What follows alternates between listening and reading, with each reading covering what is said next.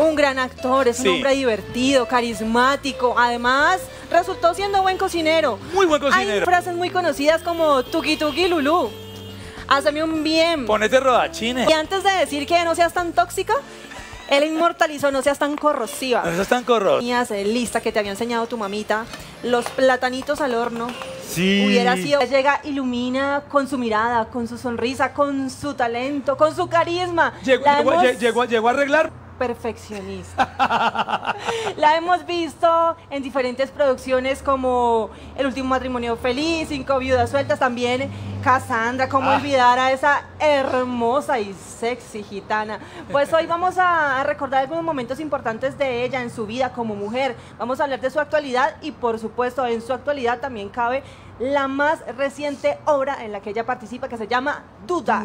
Ella es la guapísima Coralma Torres. En el mes de la mujer. Exacto. Y hay que exaltarte a ti y también las mujeres muy cercanas e importantes a tu vida. Ella partió estando tú muy jovencita, a los 18 años prácticamente. Sí. Ya habías alcanzado a aparecer en televisión, a hacer algo de teatro, te alcanzó a ver, a disfrutar de tu talento. Sí. ¿Qué tienes de ella? De esa esencia de doña Olguita. Yo creo que... Ser mamá joven para que no hubiera una brecha, que ahorita ya la mentalidad te ha cambiado un poco, pero ¿cuáles han sido esas ventajas de haber sido una mamá tan jovencita? ¿Lo acompañas ahora? ¿Salen de la mano? ¿Van a fiestas? Son fanas. Sí, fíjate que... Más o menos, porque yo escucho muchos casos donde la mujer le dice, no, pero tiene que tener hijo joven, después de los 30, uy, ya le está quedando el tren. Y los hombres piensan en que ser papá después de los 40, después de los 50...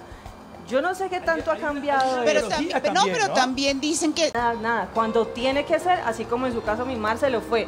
Seguimos aquí rompiendo paradigmas, esquemas, desmitificando todo, porque se habla también mucho de la edad de nosotras, y entonces que si van llegando los 30, que si van llegando los 40, genera ciertos miedos, ciertas incertidumbres. Pero también. Ojo que las mujeres... Las personas que ha planeado su vida siempre, que ha tenido un proyecto de vida que a los 20 ya sabías o ya tenías pensado cómo querías llegar a los 30, que a los 30 ya sabías cómo ibas a llegar a los 40.